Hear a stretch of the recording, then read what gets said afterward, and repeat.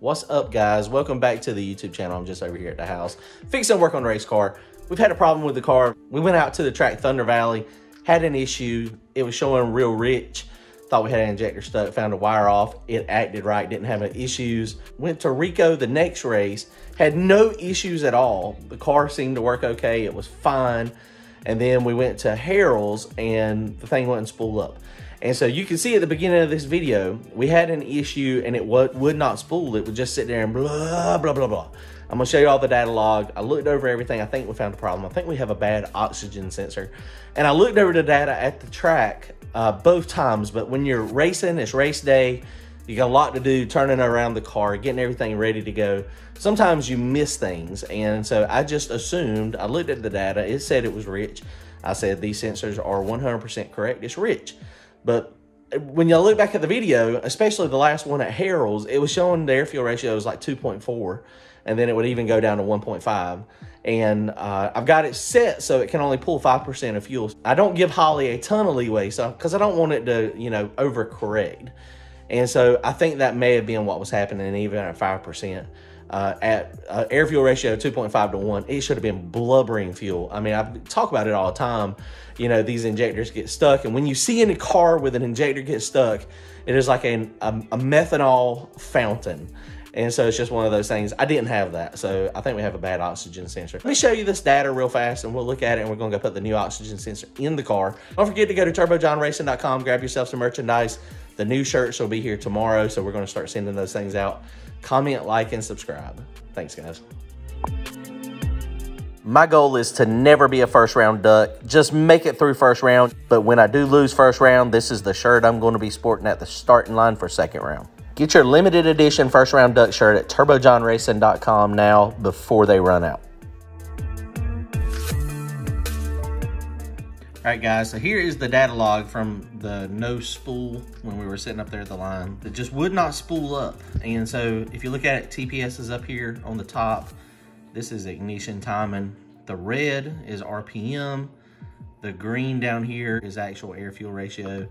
Then we got a lot of other stuff down there. That's the dome pressure and target and all that. So we're gonna just get kind of all this stuff out of the way. And these are the two that's important.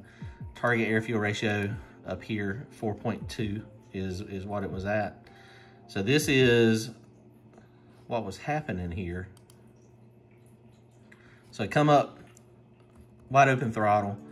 And the first thing that should have been a sign for me is how flat this air fuel ratio is. And I mean, it is perfectly flat. And I saw it and I noticed it and I saw what it was, 2.4 air fuel ratio, and then a couple spikes down below. And I was like, okay, well maybe this thing has got a stuck injector or we got another issue.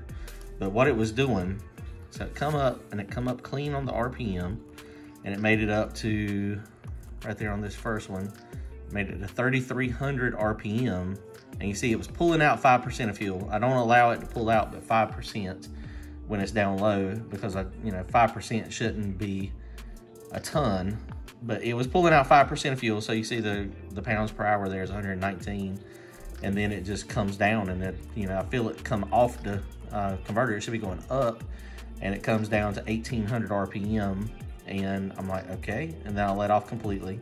And of course, the air fuel, it goes down to 1.8, comes back up, and goes to 2.4, stays there again. And you see, it just doesn't work out there. And you can see this time over here, this was very interesting, because you can see coming up here, I'm still wide open throttle, and it does it a couple times, and it just wouldn't go. And I'm like, what in the world? Still reading 2.4 air fuel ratio. So it looks like it is fat. There's no fuel coming out the exhaust. So with no fuel coming out of the exhaust, I think what was happening is it comes down, it's pulling too much fuel out, losing RPM. That's what I'm hoping anyway. And so it does it and then comes back up, and then goes back down and comes back up. And then, so that's a seesaw. And then of course it just shows there again. It's like the oxygen sensor just was not working. That's what I think is happening. That's what I'm hoping is happening, is we got an oxygen sensor issue, and that just doesn't look normal to me. And especially after thinking about it and looking back at the video, there's no fuel, just at 2.4 air fuel ratio, and even like that right there is at 1.1 air fuel ratio at that point. That thing should have been just it should have just been blubbering fuel out the exhaust, and it was not. All right, guys, well, here we go. Oxygen sensor placement on this thing is, you know, pretty good. It's on the top side of the pipe here. So any of the moisture coming out, it's going to hit it, but it's not going to be sitting in it. The problem is with this up pipe, y'all see it all the time. When I crank this thing up initially, it produces a lot of condensation. And so that condensation, it pools, right? So normally, like if this was going downhill, E85 cars do it all the time. Methanol cars do it all the time. When they cold start, they have a lot of condensation coming out the exhaust. And so it's, you know, it's a decent amount, but it doesn't look terrible. But the problem is, so as this one runs, the condensation can't really drip out. So it just puddles up down here in the turbine housing and in the pipe. And what will end up happening when I actually start revving it for the first time, what it'll do is it'll shoot a bunch, and I think it's pretty cool looking, honestly, but it'll shoot a bunch of condensation, and it probably does have a little bit of methanol in it, but it's mostly water, and it shoots it out the pipe, and it does like a waterfall type effect. And it's not super big, but it's enough to where I have to rev it a few times to get it out. So now we got this blazing hot oxygen sensor there getting covered with moisture. And so I don't know. I mean, I don't know if that's how long that sensor is going to live in that environment. This sensor is a couple years old now. The pipe used to go out the side over there, and so it would produce condensation, but it didn't have the same amount that it has now. I may turn this thing at some point and just face it straight down, or I might need to put a drain or something on the pipe to make it so that it works better. So what I'm going to do now is I've got my new sensor over here. This is the Holley NTK sensor. And this thing is going up. It's like $315 to get it shipped to me. And you can't run a Bosch with methanol. So you have to do the NTK. And so that's what it is. And so what we'll do is I'm going to first hook my laptop up. I'm going to get it, see if this thing will go ahead and read super rich now. And then we'll see if we can replace it. And maybe that's the problem. I hope that's the problem. It's just as simple as replacing the sensor on it. And I don't know. I mean, probably we need to have a sensor in the trailer as a spare. Hooked up to the ECU. My screen is jacked up here. Got to get a new one here. So right here at this point, the O2 sensor appears to be reading okay. So let's. I'm gonna crank it up and see what it does when it's running.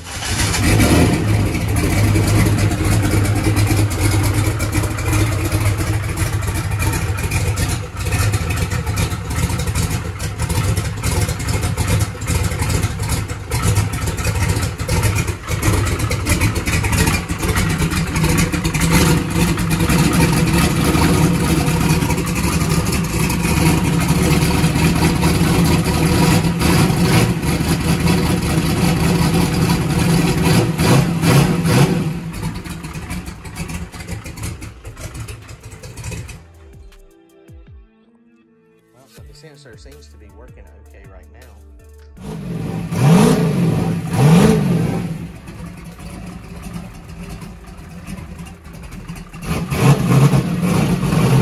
It looks like the oxygen sensor is working fine now. So I was hoping what was going to happen is I was going to come in here, I was going to crank it up, and it was just going to read 2.4, 2.2 air fuel ratio. There'd be no fuel flooding out. I changed the sensor and it would be working. But as it is, that is not the case. So that's usually what happens, is intermittent problems are super hard to find and figure out. So we may not have an oxygen sensor issue at all. We may have a motor problem. We may have a coil problem. We may have an injector hanging open problem. But the thing with these precision injectors is, I mean, they're 550s, but they just don't have a very small orifice in there. And it's just the way they're designed. The way they're designed, there's a big hole in there. If it was stuck open, it would have a lot of fuel coming out, and it would give it definitely a very rich air fuel ratio. But it would also be, I think, blubbering fuel out the exhaust when it's there.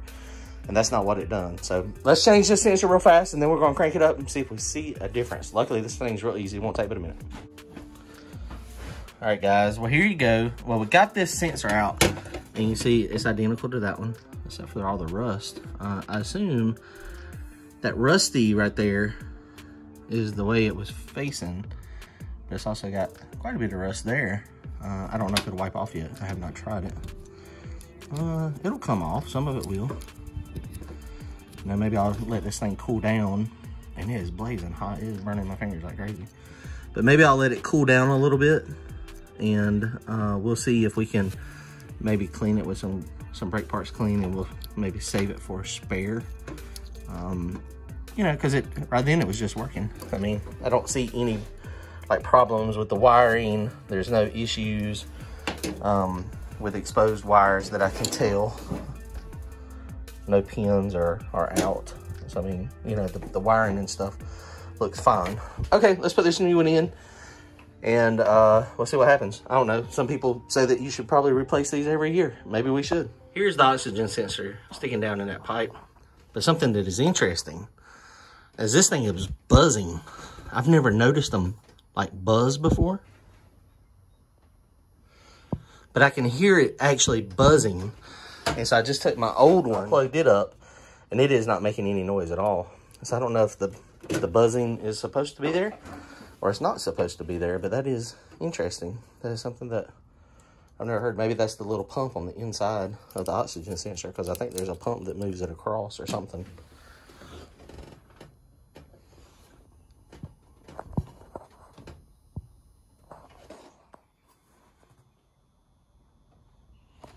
I don't know if you're gonna be able to hear it or not, but it is buzzing. We're plugged up. This one is now reading 12.7. The other one was not reading quite that high. So let's crank it up. See what we got.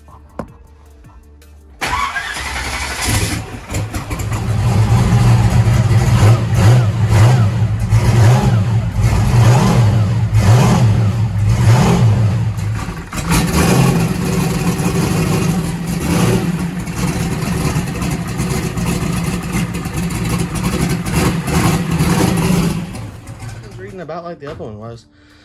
So we'll see. I don't know if it's an oxygen sensor issue or not. So we'll see this weekend. We're going to be going, there's 2 races happening this weekend. Thunder Valley, top of the track, Friday night. And that's a little closer to home. Friday nights are hard, but the car is not currently set up for that either. So I got to work on that a little bit to get that sorted out if we go there. Clifton Claude has got a race happening at Pageland Dragway on Saturday, but that is a very long ways away. And so I know we'll be getting home super, super late if we go do that. So we just got to decide what we're going to do. I think we're going to go Friday night for sure. And we're going to hit up Thunder Valley. And Saturday, it kind of depends on how it goes Friday night. So, all right, guys, comment, like, and subscribe. Don't forget to go to turbojohnracing.com. Grab yourself some merchandise, get some t-shirts. First round done. I appreciate it, guys. Y'all take care. Comment, like, and subscribe. Later.